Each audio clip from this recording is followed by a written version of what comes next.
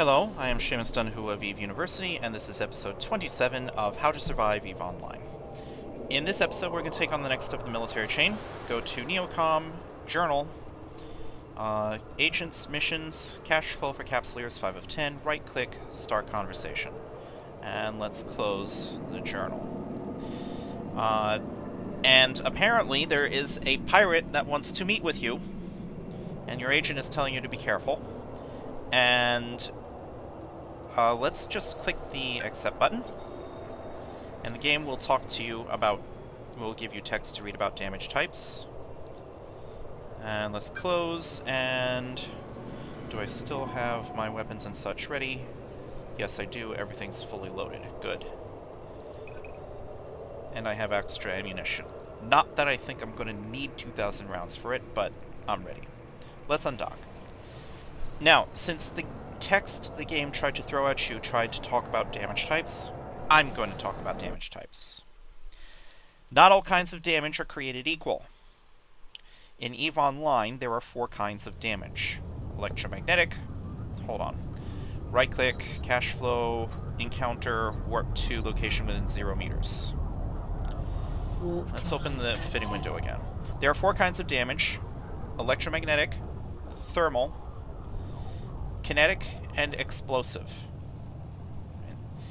And your ship has different sorts of resistances to these different kinds of damage. For example, right now, my shields are at full, so if somebody shoots at me, the shields will take damage. If they're using EM damage at me, then for every 100 EM they throw at me, my shields go down by 100 points.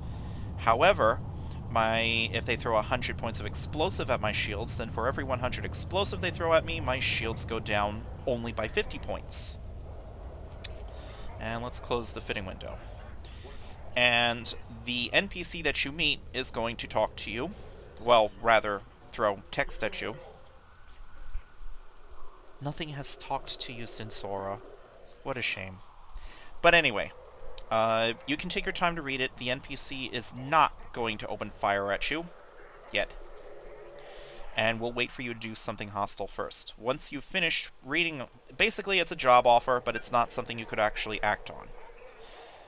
For those who want to be pirates, it is possible to go out into null security space and actually run missions for the pirates.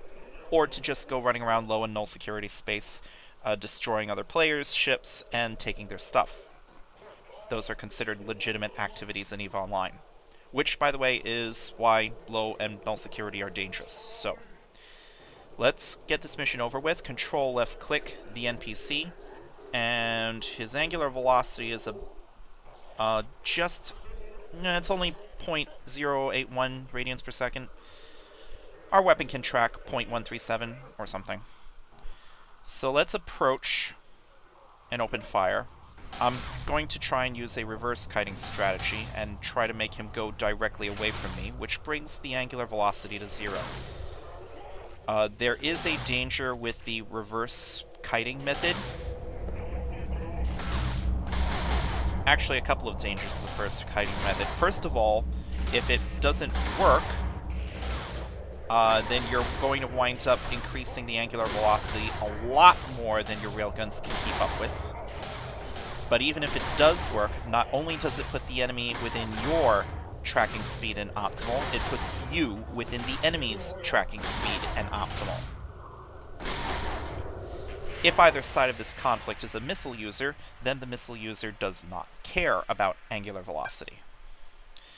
Right-click the wreck, bookmark location, OK, left-click the station, dock. Warp drive. I'm going to reload my weapon. And you know what? I'm going to keep this episode short. You know how to return to a station and dock.